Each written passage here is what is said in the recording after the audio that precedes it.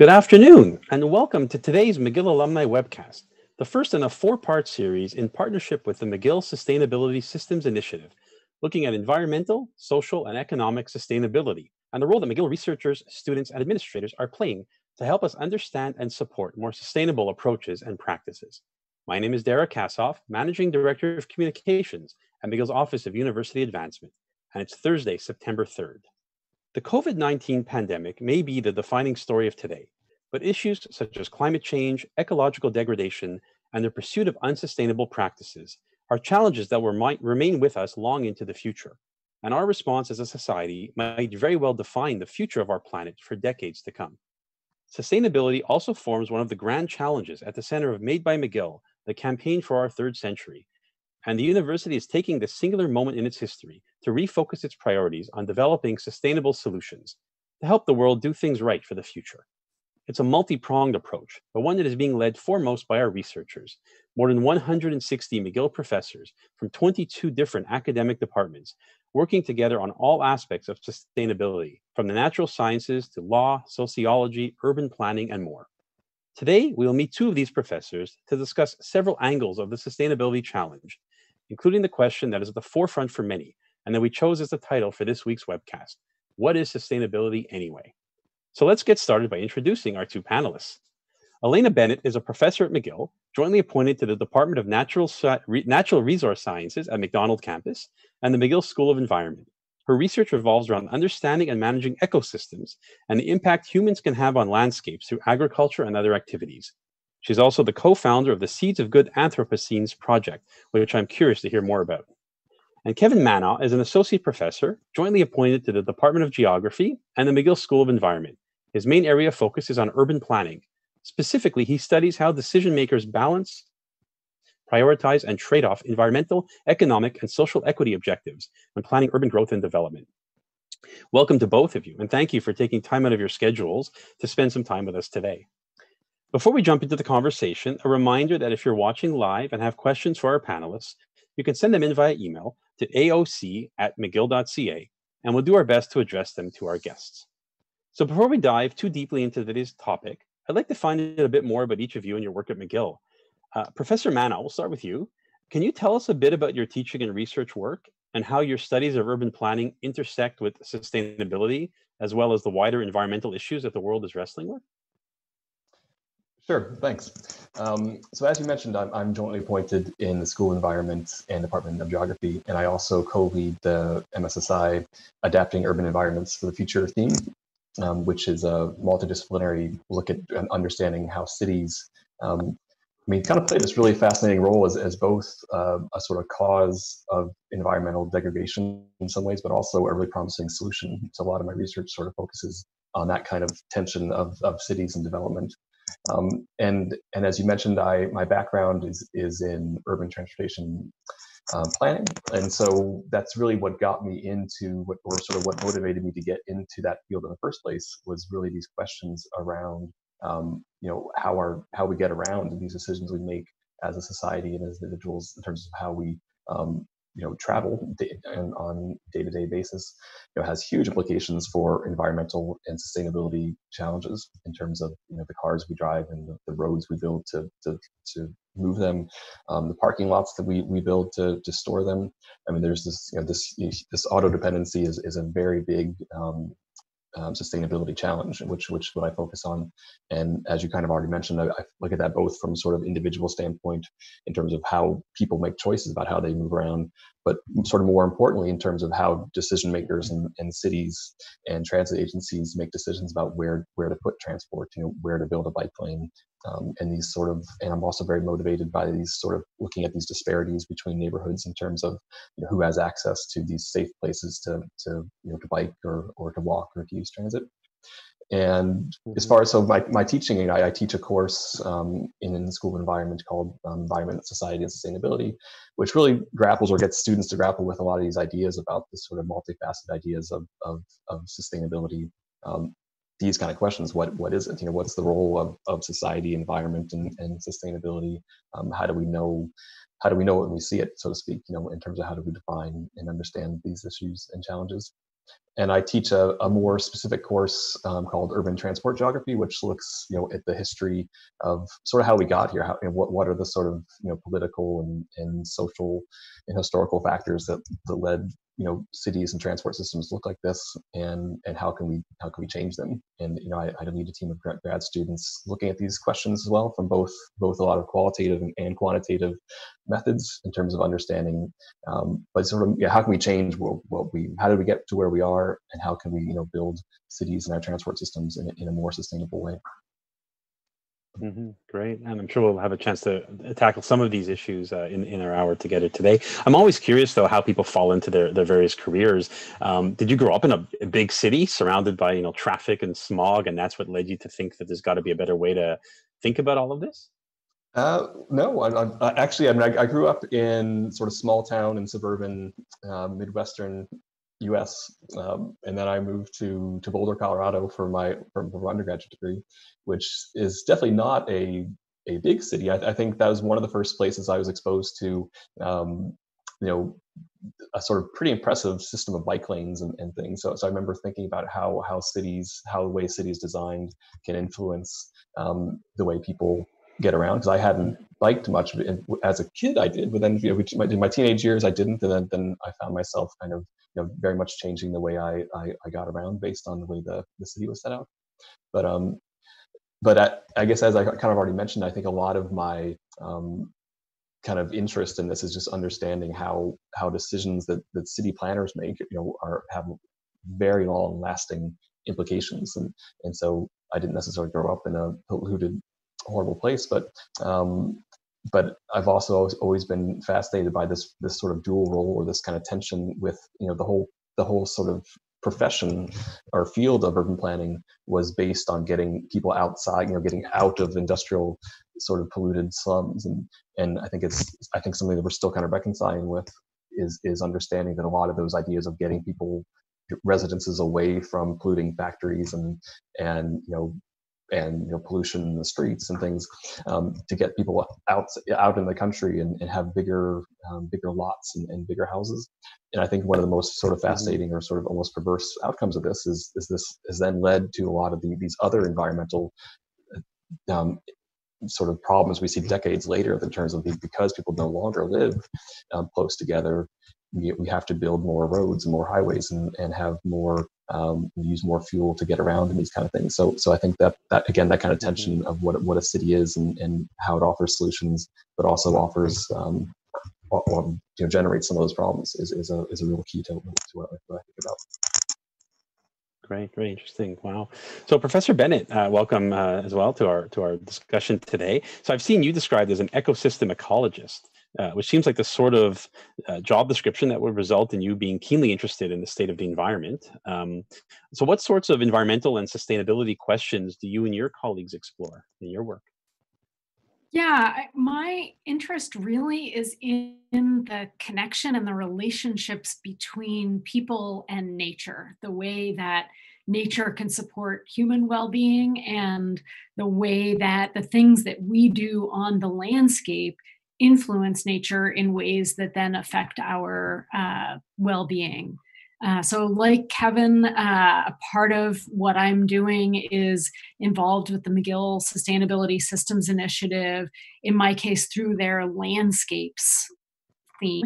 And I took that on in part because of my interest in landscapes and in people's interactions with landscapes. And the way that looks right now is a lot of my research focuses on working landscapes. So those are not the pristine places that conservationists are often drawn to, but the places where there is this really complex interaction between people and nature, places like agricultural landscapes or forestry landscapes where we're extracting timber, places where we're developing fisheries or trying to get energy.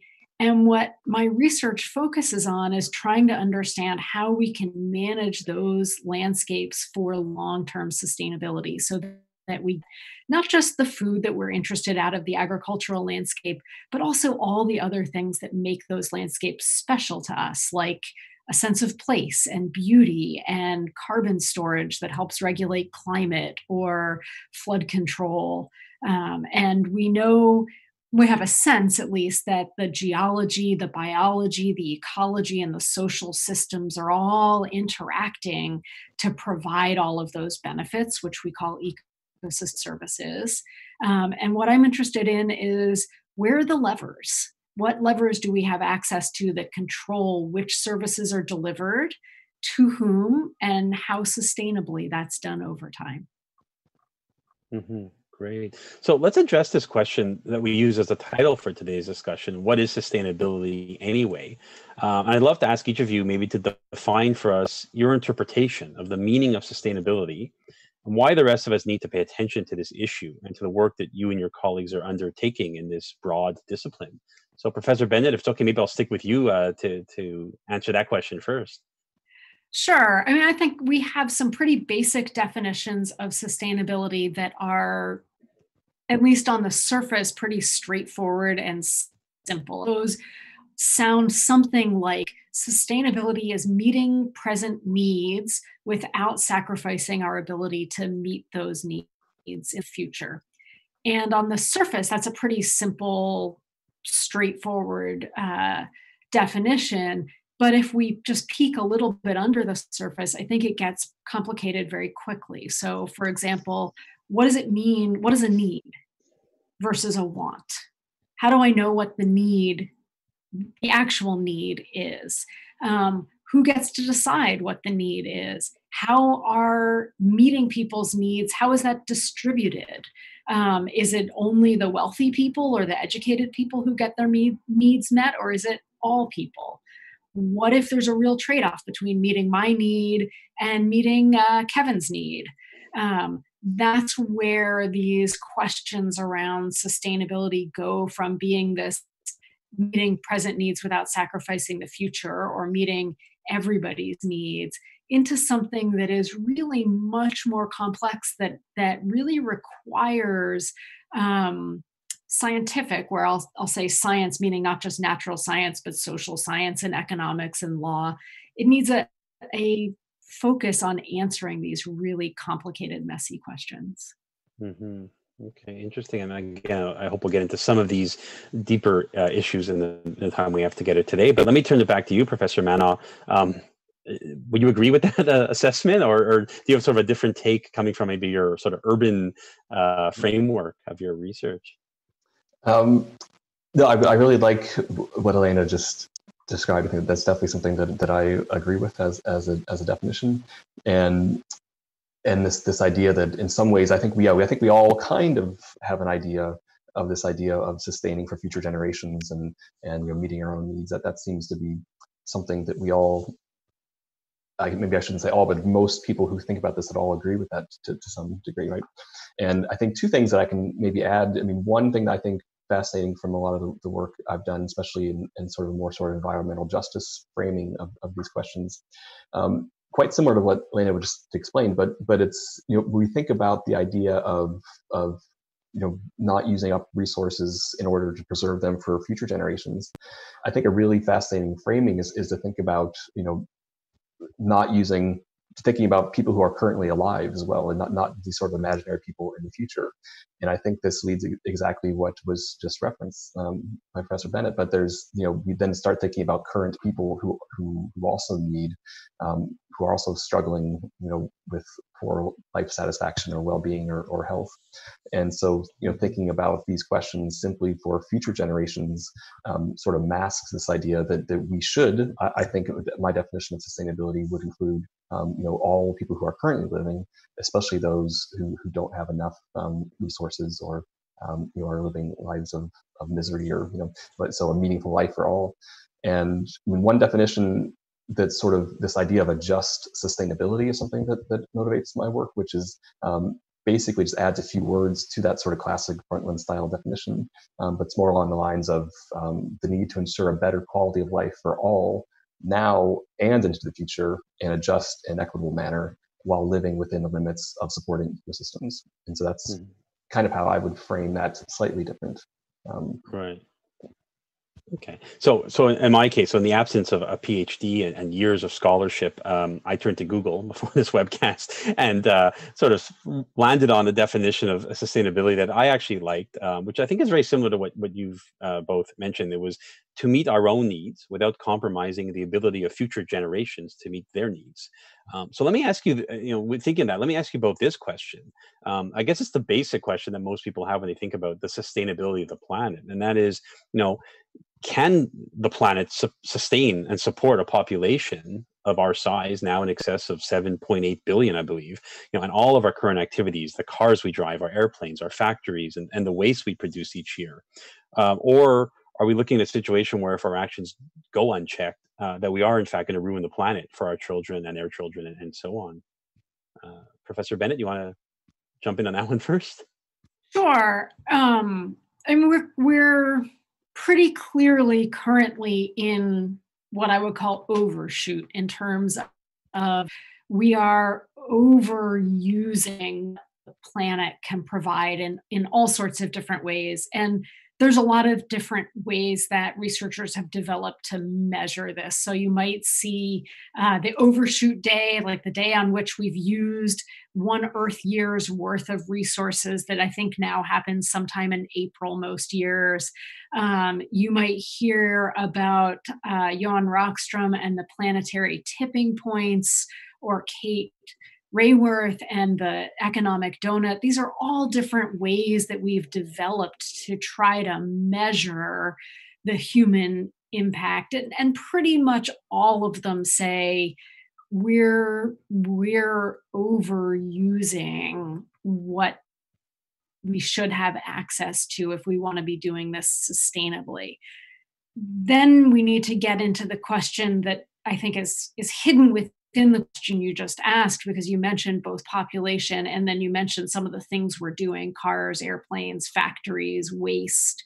And I think there are sort of two arms to that, which one of which is population and the other of which is consumption. And both of those are playing a really important role here in creating that situation of overshoot. Both that we have a lot of people on the planet, and that number of people consuming in the way that we currently consume together puts us in that state of overshoot. It's hard to say in any rigorous academic sense, what is the ideal population or the ideal amount of consumption, but it's pretty clear to me that both of those need some pretty significant attention. Mm-hmm. Okay. So Professor Manaugh, so I know we've heard ecologists and others, issuing these kinds of dire warnings for years now, it seems. So maybe the question I'll put to you is, between us friends and alumni, in your opinion, do we have a true understanding of how serious the situation is right now? Are we in fact facing our imminent demise as a species? Or has the end of the planet been greatly exaggerated for a long time?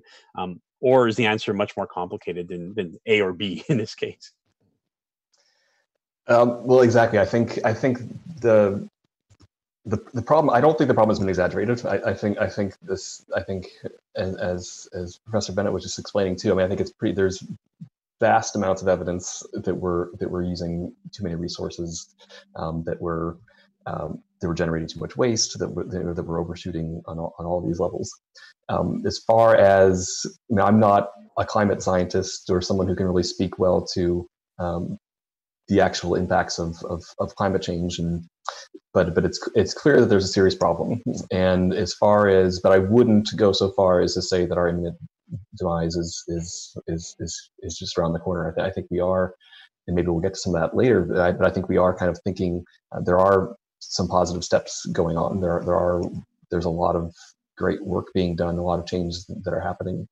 And another thing which I think relates to this, and maybe relates to the previous question as well, is I often think about this idea when we think about the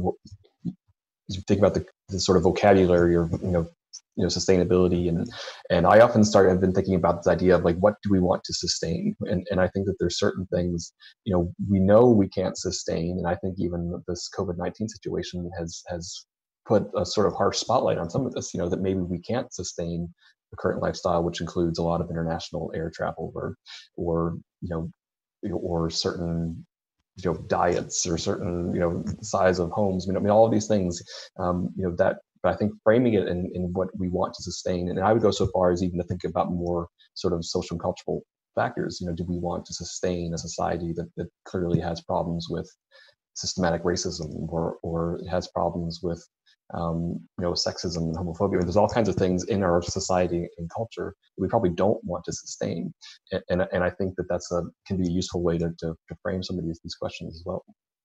Mm-hmm.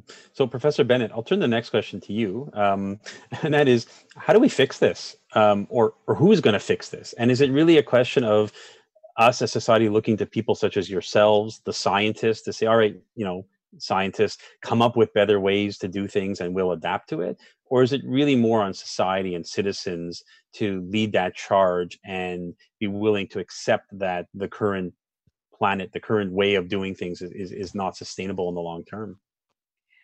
Yeah, it's a great question. And I really firmly believe that this needs to come from all of us collectively and as individuals. And scientists can do some things, but fundamentally, this isn't a technological problem. And I may be talking myself out of a job here, but I don't think this is even a problem of knowledge or knowing. There's some interesting questions out there left to address for us researchers, but this is really fundamentally a societal issue where I think every one of us needs to take individual responsibility and individual action.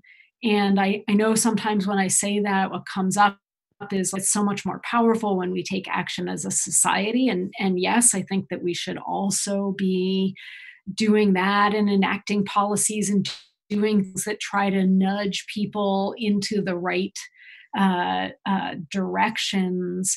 But I don't want anything to take the focus off of the responsibility that I think each of us has as individuals to try to do our very best. And I also think that taking those individual actions actually leads to more societal actions. There's a feedback there that going a little bit of the direction towards what we need to do as individuals can help us get farther to the direction that we need to be as a society. If people are willing to make sacrifices, it makes it easier to enact policies to put those things in place, or to make it more likely people are doing the right thing. So I guess to me this needs to come from us, and it's time for us to stop blaming other people, whether that's other people who are having too many babies and making the population big, or corporations who are somehow forcing us to buy things or whatever it is. Like, nope, it's us, it's you, it's me, and we need to start acting, and we need to start acting now. I will say, just to go back to the earlier question, because I think you used the word dire, and I just want to agree with what Kevin was saying, that this is we are definitely in a difficult situation. We're definitely in a situation where we need to take action. But I do think sometimes when we get too far to the it's dire and we're all gonna die out tomorrow, we sort of get into this panic mode where it's actually makes it harder for us to do the things that we need to do. So I think it's super important. I think we need to act now, and keep our eyes focused on the long term. Mm-hmm. Great. So, Professor Manaugh, from your perspective, and really the lens of sort of what's happening in cities and urban environments, do you see any move towards a greater awareness and understanding of the environment and sustainability? Are people, in fact, leaving their cars at home and adopting public transit and bicycling more, or is it all just talk at this point, and we haven't really seen these tangible changes? Well, one thing I'll say in relation to what Professor Bennett was just saying, I think that I agree very much with her take on that it takes it's individual action, it is collective action as well. It's also top-down government action. And that's one thing that may be slightly different in my perspective from a transport planner, is that importance of the sort of top-down piece where one aspect I use a lot in my own teaching, for example, is if you look at the variance across nations of car ownership and vehicle miles traveled, which is a common indicator of how much people are using cars.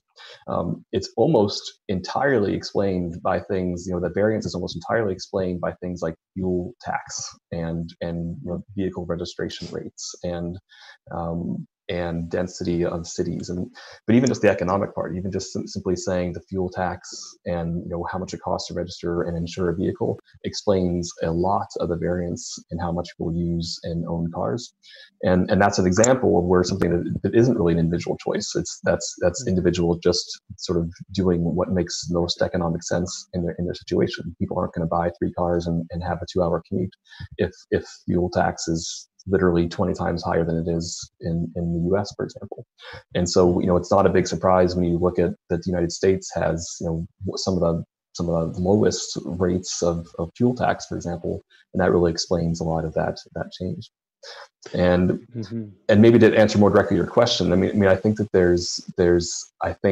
there's a lot of awareness around things like changing modes to less polluting modes, people stopping driving to use public transit and or to walk or cycle. But again, it's also another thing that fits into this example I'm giving, that if there's not a safe place to bike or a safe place, if it's not safe to walk, if locations aren't close enough to walk, and again, those decisions that cities make, can there be multifamily housing here that's near a place that people want to go? That's a decision that planners are making, that people who are in charge of zoning laws that are impacting the way developers, what they can build and where they can build it, which is another example of this kind of what I think of this sort of environmental justice type questions around sustainability. Is that my profession as a planner, my training as a planner, we have all these kind of fantasies of these green, urban, leafy neighborhoods that you can walk and cycle everywhere, but there's a huge affordability question there in terms of who can afford to live in these kind of things. So basically, who can afford sustainability is another kind of one of these kind of wicked questions that I think should be part of this discussion in terms of this isn't something is sort of equitably distributed for all. It's something that has a premium in terms of if you're going to live in a place that's safe and comfortable and has lots of trees, and that's not available to everybody. So let me just follow up, because you mentioned the fuel tax is a great example. Do you feel that we kind of need our governments to enact punitive legislation to get us to become more aware of the environment? I'm thinking take smoking as an example. Once the governments put in high enough taxes on cigarettes, we saw the numbers of smokers drop, even though they were also saving their lives as maybe a byproduct of that. But are we waiting, or do we need these more punitive laws that will convince us to do the right thing? Is that what you're sort of suggesting? A short answer would be yes. I think it's more nuanced than that, but I do support policies again that exist in most of Western Europe and other places in the world that make it more difficult to own and operate a car, as one example. And there's also, in terms of one kind of exciting thing that's happening in Edmonton right now is they've gotten rid of basically the need for developers to include parking in any new development, for example. And so that's something that drives again how cities are actually designed. And for many decades, especially in the US, but also in Canada and other places, there were parking minimums. If you build a store, you must provide 4 or 5 parking spots. If you build an apartment building, you need at least a minimum of one lot per unit, for example. And this simple change of saying, well, actually, you don't need to do that. Can has a huge impact on the amount of space that we need to develop again, and it's all about these choices again. These cities make choices about how to allocate space, about how to sticking to this transport idea, but how space is allocated for different modes, where they invest in different things. And so maybe punitive is not necessarily the best way to frame this, but in terms of putting the money where the priorities are is something that I fully support. Right. I So think, maybe about Kevin, coercive, but yeah, go ahead, Professor Bennett. I see I you nodding along. think it's a really interesting example, the Edmonton example, because one thing it shows off is that it doesn't have to be a negative or a taking away. There's a lot of ways that we can do this that are actually that are adding to people's quality of life simply by just shifting the options that are available to those that are more like what we want. But I imagine it could also be quite divisive as well. And I'm looking, for example, at the example right here we're seeing in the city of Montreal, where we've got a municipal administration that is very keen on getting cars off the road, expanding bicycle options, and some in the community are welcoming that, very receptively, and others are responding with quite a pushback. So, Professor Bennett, I mean, how do we handle sort of the divisiveness of these policies that and find a way to make it work for everybody? My impression a lot of times when things are divisive like that is sometimes it's all of us responding with how we think things are going to end up. Like, if you take away my parking spaces, I'm not going to have as many people coming to my store. And that often those fears turn out to be unfounded, or at least some of the time they turn out to be unfounded. And a really good way to handle that takes a lot of time and a lot of effort, but a good way to handle that is to increase the transparency of our communication. So to let people know this is where we're going, this is why, to even invite comment and conversation so that you give people a chance to say, well, I'm afraid that not as many people are going to come to my store and I'm going to go out of business. How are we going to handle that? So you invite real in-depth conversation about how you're making changes, what kinds of changes you're making, why you think those things are going to be good overall for the city. And that often does a lot to quell people's fears or give you a way to address them in advance and say, yeah, we definitely don't want stores to go out of business just because we're providing fewer parking spaces.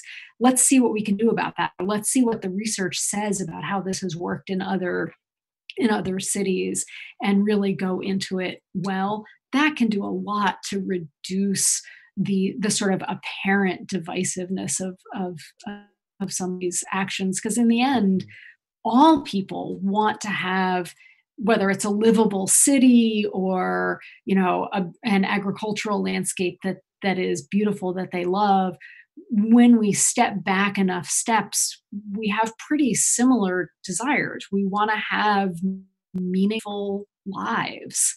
And if we can get to where we see eye to eye on that, then we often can make better decisions about how to move forward in these real specific instances.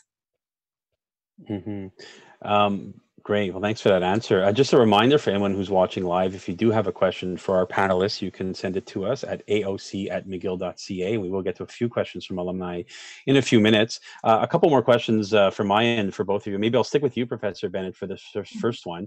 I'm curious to get your take on sort of, the next generation, where, if you look at sort of the generation that's coming, and we've seen, obviously our minds are diverted right now on other issues, the pandemic and such. But, even a year ago, we saw, hundreds and thousands of students, young people marching in the streets and in cities around the world, demanding that we adults, take more action on the environment and on sustainability. Is this a sign that society is becoming more aware of these issues? And we just need to kind of let this next generation move up and take the reins of power, and they're going to make the right decisions? Let me answer that with a yes and no. So I'll say I've been really inspired by watching the younger generation, and I'll count my daughter, Talia, in among that group. She's been leading a lot of environmental awareness activities out in the town where I live and at school, and she's super enthusiastic. And I see that happening with kids her friends' age, sort of just becoming teenagers, all the way through to the university students that I see. There's a lot of awareness. There's a lot of enthusiasm and energy. I do think that it's not right for us to just wait for those folks to, get to a position where they take the reins. I think it really is our job to help set up a system where it's easier to go the right direction. Part of the reason that this has been so hard for us to solve isn't that people don't care or that we're not aware. These are really, what we might call wicked problems, or very complex problems that are hard to unravel, that are hard to address in ways that are satisfying, and that move us forward. And the wickedness or complexness of those problems isn't going to disappear just because we wait another 10 years for these folks with more enthusiasm to grow up. So I think we need to start addressing them now and help make the situation easier, even as at the same time I really am buoyed by the enthusiasm, by the increasing awareness, by the increasing knowledge that I see out there. Great. Professor Manaugh, I know much of your research focuses on social equality, and you've touched on that in some of your answers already, and specifically how decisions that are made at the local or municipal levels often have tremendously different impacts on various socioeconomic groups. Can you expand a bit on that for us and explain how this dynamic might shape policy for better or for worse? Yeah, as you mentioned, a lot of what I do looks at sort of disparate impacts of specifically like transport projects, for example. And a lot of what I've done here in Montreal and other places as well is thinking about, when a new subway line is built, or a new bike lane is built, what are the impacts on different groups, and who's benefiting and who's sort of suffering. And I think that's a sort of classic, it sort of tragically repeats itself in city after city, these ideas that the people who are gaining in benefits are often wealthy people, and people who are getting only the kind of exposure to danger or exposure to highway noise or vibrations, or both local pollution and things that get into lungs and cause all kinds of problems, are most often poor racialized communities. And that's something that, again, more on a sort of positive spin. I think something that the current government of Montreal is doing is at least thinking through some of these ideas about where to put the new subway infrastructure, for example. I mean, there's the pink line and the blue line that are under study now, or there's some making some progress on these things, and they were very specifically brought out with these kind of social equity lens of looking at where places in the city where people have what we often call transport poverty, which is kind of basically like people that are sort of socially disadvantaged for various reasons, based on income and racialized identities and being new immigrants, but also have poor access to the transport network that allows them to access jobs or things that make their life meaningful. And that's why we build transport. It's not just to move around. It's so people can access the things that bring them happiness or meaning in their life. And so basically those are things that we can map out and say where are places in the city that are in a state of transport poverty that sort of, one could argue, deserve better transit, better mobility options. And that's something that seems to be sort of on the table, at least in terms of making decisions based on those kind of ideas. Because for decades, transport planning, was dominated by this kind of engineering approach of just kind of maximizing speed, minimizing travel time, maximizing the efficiency of the system. And I've definitely seen a shift even since I've done my PhD. I think these kind of indicators that are more around social equity in transport, sort of like transport justice is another term people are using. So it goes beyond simply, how can we reduce greenhouse gas emissions, but how can we ensure that all members of society have access to these kinds of systems, these kind of low carbon systems that we want, that are safe and comfortable and convenient for all members of society. Great, great. Thank you. So before we turn to some of the questions that have come in from our alumni and viewers, I do want to ask you, Professor Bennett, a bit more about the Seeds of Anthropocene project that I referenced earlier and that you co-founded with colleagues from around the world. So I guess I have two questions. One is, maybe you can tell us what is an Anthropocene, and can you explain to us a bit about some of the goals of this international collaboration and why you think it's so important to the conversation around the environment and sustainability issues? Sure. Okay, so that's a lot of questions. So the Anthropocene is a term that we use to describe the current state of the planet, the current epoch that we're living in. It's not officially an epoch like the Holocene, but it's used informally to describe a period where people are having a noticeable and large impact on the way that the planet functions. And, as you can tell from the topics of conversation that we've had so far in our conversation, that often brings up a lot of concern for people. Are we using too much of the planet? Are things sustainable? How bad is it? And so with a group of colleagues from the Stockholm Resilience Center and the Center for Complex Systems and Transition in South Africa, I started this project called Seeds of Good Anthropocenes. And it really was about trying to find examples of things people are doing, just small steps, to try to make their communities better. To try to lead towards a transformation to a better world, an Anthropocene where people are having a good and not a detrimental impact. And so what we've done is collect so far about 500 projects like this from all around the world where people are doing, they might be doing ecological things or social things or a mixture of social and ecological that are trying to make the environment, their environment, better, a better place. And we're doing things with those examples. So we're studying them, trying to understand why some are more successful than others, why some seem to lead to transformation that grows or expands beyond the original boundary in terms of either the ideas or the place, and why others stay small.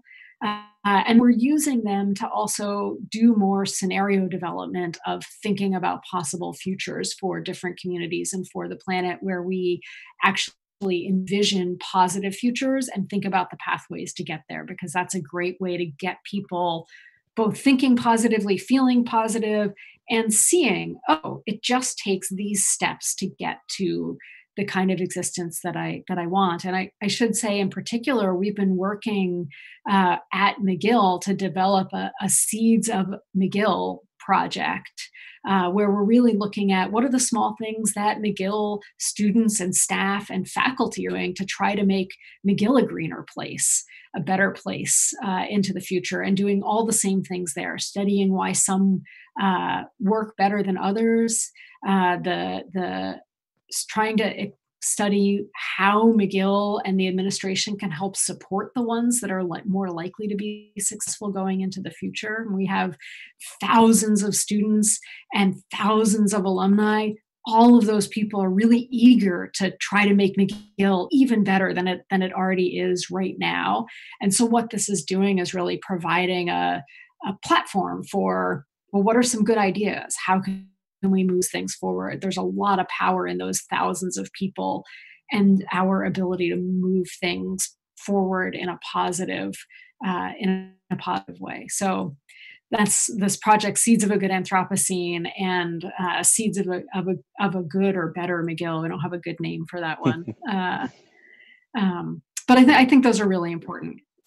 Great, great. Well, thank you for that explanation. And I think it shows that it's not just, scaremongering and dire warnings that will motivate people. Perhaps it is showcasing some of the good work that's happening that people can take inspiration from. So let's turn now to some of the questions that were submitted to us by alumni. If you do have a question, you can email us at aoc@mcgill.ca. We have quite a few. I'll try to get to as many as I can. But if you have one, we'll try to squeeze it in. I'm going to start with this first one that actually came in while we were on air speaking. It's a bit of a tricky one, and I'm not sure who wants to volunteer, but I'll take it. It comes from Peter Stricker, and his question is short. It's, In your work on sustainability, how much math modeling do you perform and how much is conjecture? Professor Um, Bennett, I see you. Want to yeah, jump in? I'll jump and I'll just talk about it from my own personal approach. It really depends on the question. So for something like seeds of a good Anthropocene, it's we don't engage very much in math. It's more logical concepts and systems thinking. Projects that I'm working on, like where I'm measuring ecosystem services, those benefits from nature that are provided by landscapes. It's heavily empirical data that we're collecting, and then mathematical models that we're building to try to understand the relationships between ecology, societies, and the services that are provided. So it's I would say I span the whole range from projects that are pretty much math free to projects that have pretty advanced mathematical modeling as at the heart of them. Mm-hmm. Great. All right. Did you want to jump in, Professor Manaugh, or like? Well, very quickly. I mean, I would have a very similar response. Right. I mean, that some of the work is just very sort of qualitative, based on interviews with planners, for example, where there's zero math, to a lot of sort of modeling greenhouse gas emissions in different sort of transport scenarios and things like that, Mm-hmm. or sort of mode choice regression models, which are very math heavy, but aren't.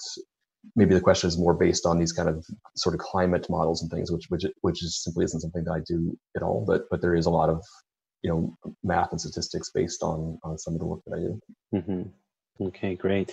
So let's turn to this next one. This one came in ahead of time from Just Harwig. Do McGill researchers adhere to the belief that the perennial pursuit of economic growth that now drives our global economy is still possible, or that it even ever was possible in the closed system that is our Earth? The law of conservation of mass offers the absolute prediction: no, it is not possible, and that no answer has consequences. The further economic growth that is needed to provide jobs for a still growing global population must be directed to repairing the environmental damage already done. Any comments on that perspective? Professor Manaugh, you want to? I can try. It's a tricky question. I mean, first of all, I can only speak for myself. I don't want to try to answer a question about what McGill researchers do or don't believe. But I don't think that the idea of sort of unlimited economic growth is something that myself. I'll stick to speaking on myself. Is definitely not a paradigm that I'm in support of. I think and I think that there's. I mean, again, a lot of the work that I've done and colleagues, I mean, focuses on how so much of what actually makes for meaningful lives and happy people isn't based on increased consumption and resource extraction. And a lot of things that make our lives meaningful are things like social connections. And I think the more we focus on well-being of residents of people, the less we move away from a sort of insistence on there being more economic growth. Maybe I'll keep it to that. Mm-hmm. Okay, and so that's great. Thank you. So let's move on to this next one. This one is from Harold Forster. It's about electric vehicles. So he says the proliferation of electric vehicles is being perceived as a contributor to reducing pollution, greenhouse gases, and global warming. This makes sense in jurisdictions where electricity is produced by renewable means, such as solar power and hydroelectricity, such as in Quebec and in British Columbia. But in most areas, electricity is produced by burning fossil fuels, and in some cases, mostly by the burning of coal. In these latter cases, would driving electric vehicles not be more harmful to the environment and to sustainability compared to regular vehicles that burn gasoline or diesel fuel? Great question. I guess I'll jump in there. I guess that's something I have strong opinions about. I mean, I agree with the premise of the question. I mean, I think the idea of electric cars being a solution to a lot of the sort of sustainability of transport is again, it's not something that I am really excited about. I mean, I think that I think even more in the question, I can even take that farther, I guess. I mean, there's obvious questions around the source of electricity and just what comes out of the tailpipe of the car is not the most important thing, but the whole sort of supply chain of where that is built and where the emissions actually are happening. And I think even more importantly, as I kind of hinted at earlier in some of my responses, car dependence is responsible for a huge amount of land use and ecosystem disruption, and whether or not the car is driving on the roads and parking in the parking lots and parking outside someone's home, is it's almost irrelevant what fuel was being used to run, or what energy source is being used to run the car, if we think about wider issues about safety and space in cities and other places.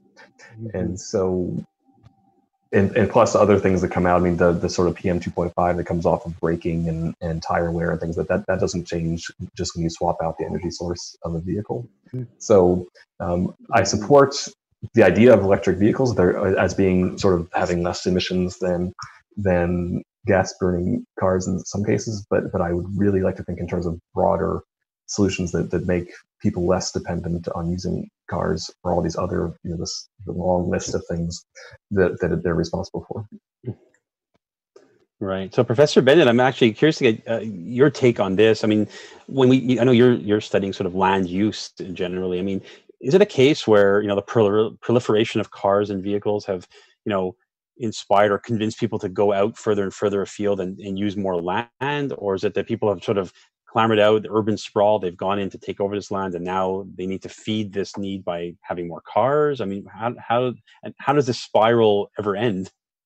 Yeah, I really like the question for the sense of systems that's inherent in the question. And if I were to answer, I would answer almost exactly what Kevin had to say.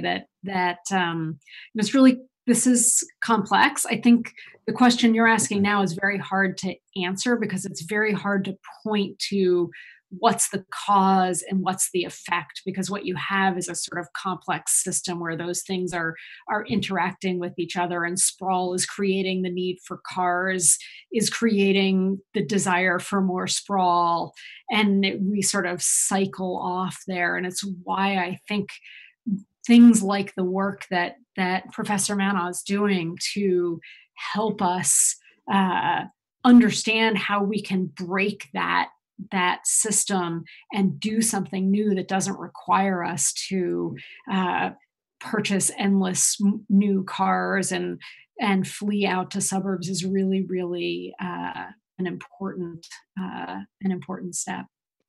Mm-hmm. Great, thank you.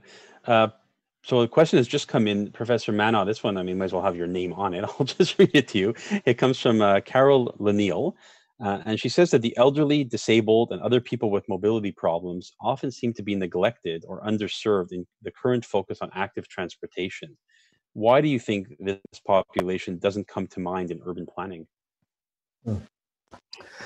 That's a great question and a difficult question. I think something that, because again, I agree with the sort of premise of the question, that I think that those people with a lot of the discourse assumes able-bodied people.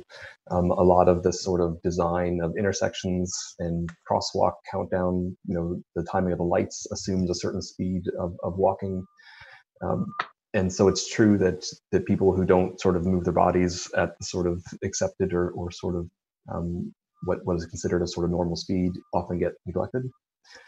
There are some moves recently in terms of sort of universal design and the idea of an 8 to 80 city, for example, designing for people, whether you're 8 years old walking to school or you're 80 years old, walking to do some shopping, that the city and network should be there to provide you what you need. So it's probably not a very satisfying answer to the caller, to the viewer, but I think the work needs to be done in terms of making sure that both the sort of voices of what's needed and people brought into the actual sort of planning, understanding what people need, because a lot of most transport planners are able-bodied people in their 30s, 40s, 50s. They're not people who use a wheelchair. They're not people with visual impairments. And so all those voices need to be at the table to make sure we're designing for everybody. Great, thank you. So I'm glad we were able to address that question. We have time, I guess, for one more question. Maybe I'll turn it to you, Professor Bennett. We have received several questions ahead of time and during this broadcast about the size of the population. And I know we addressed it earlier. So maybe I'll just sort of read part of a question that came in this morning. And this one came in from Jeff Budd. And essentially, he wants to know if we have any chance of achieving sustainability without a vast reduction in total population. Yeah, it's a good question. There is an interaction between population and consumption that means that we probably need to be doing both some control or management of population, and I am moving from control to management because this is not about getting into the mode of forced sterilization, but is a lot more about providing education to women, which turns to be one of the most effective ways to reduce population, providing access to birth control where it's desired. So, we can do things to manage population. We can also do things to manage consumption. I think sometimes we hear a lot about the consumption issue here in North America, where we probably rightly should, because if we look at what's going on in North America, and especially in Quebec, we don't have a rapidly growing population here, a real issue with consumption here. And so the things that we have control over our own selves and our own societies are the side of things. So I would argue that's where our conversation here should be focused, is on the consumption side of things. That's not to say that population isn't important, that we shouldn't address it, that we shouldn't be providing better education and contraception to women around the world, especially in places where population is growing quickly. But I think for us, as making some assumptions about our audience here, but for myself as a North American, the issue is for me is a lot more about consumption for my own self. Ultimately, we're going to need to address both of them. There's just no way around it. And I would say, rather than get into this sort of well-worn battle about, is the problem population or is the problem consumption, we ought to just say yes, and the problem is both, and we got to address both, figure out where we can make the most impact based on where we're standing and the levers that we have access to, and get to it. Great. Well, thank you for that answer, and thank you both for your time today. I'm looking at the clock and I see we're just about at the end of the hour. I often end by asking people for some final parting words and some maybe notes of optimism, but I think in this case you've both done that really well and provided that throughout your answers. And no worries, Professor Bennett, I don't think you've managed to talk yourself out of a job at McGill with your contributions today. So as I mentioned, that does just about wrap up the time we do have for today. Before we close, I would like to remind you that this video will be available at this very same link soon after our recording ends. So feel free to share it with others who may have not been able to tune in live. If you are a McGill graduate who is not currently receiving our emails but would like to be added to our distribution list, you can visit alumni.mcgill.ca/register to sign up. And this link is available beneath the video player on our YouTube channel as well. I would, of course, like to extend my deep gratitude to our two panelists, Kevin Manaugh and Elena Bennett from the McGill School of Environment and their respective departments at McGill, for sharing their views with us, as well as to Heather McShane and Larissa Jarvis from the McGill Sustainability Systems Initiative for all of their hard work behind the scenes to help us develop this 4-part series on sustainability. Speaking of which, please be sure to come back again in 2 weeks' time on Thursday, September 17th, for our second installment, when a new panel of McGill researchers and students will join me to answer more questions, including whether the world's response to COVID-19 can inform our actions on sustainability. And I can already give you a sneak peek, it's complicated. So until then, please stay safe and be well.